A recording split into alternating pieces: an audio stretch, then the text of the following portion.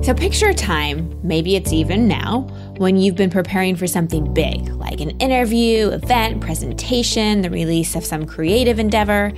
And now notice how much mental, physical, and emotional energy you put into it. Has it been a lot? Perhaps too much?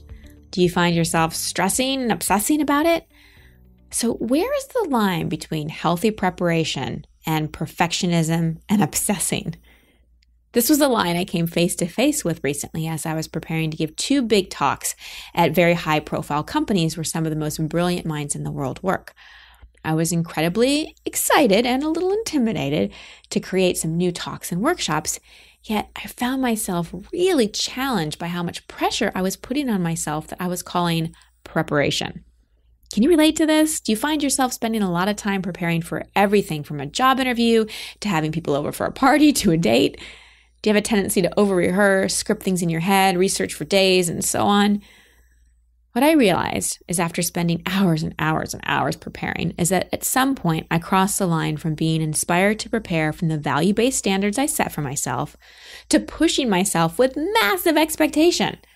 Luckily, a very annoying twitch in my right temple got my attention. I was thinking way too much. It was way too much in my head. So I sat in meditation and realized I was coming from fear, not love. And then the aha came.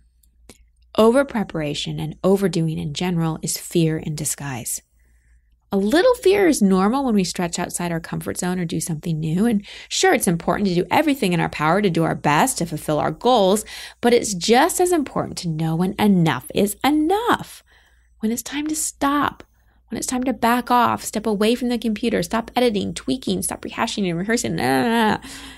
When we're in manic mode, there's no room for magic. If we don't get out of the way, the universe cannot work on our behalf. If we're so tunnel visioned in our preparation, then where's room for miracles? So some tips for you if you're preparing for something. First, just mind dump, just get it all out. Don't edit yourself, just put everything on paper or note cards or however, poster board, whatever you want to do. And then walk away from it. Take a break, get some fresh air, exercise, go see a movie, whatever it is. And then come back and start to edit it, tweak it, finesse it, fine-tune it. Maybe that's when you get some input or research. You collect some more information. And then take a break again. And then come back to it, put your final touches on it, and then let it go. At some point, you have to realize you've done enough. Do you not trust yourself? Do you not trust the universe? Do you doubt the competency of your guides and your own inner wisdom? Dedication, focus, enthusiasm are gifts, but unless they're properly utilized, they can undermine even our best intentions. Just as we need to survive, too much will weigh us down and negatively impact our vitality. So let's not gorge on perfectionism. Let's do heart work instead of so much hard work. Once I let go and trusted myself, my inner wisdom, and God, the magic happened.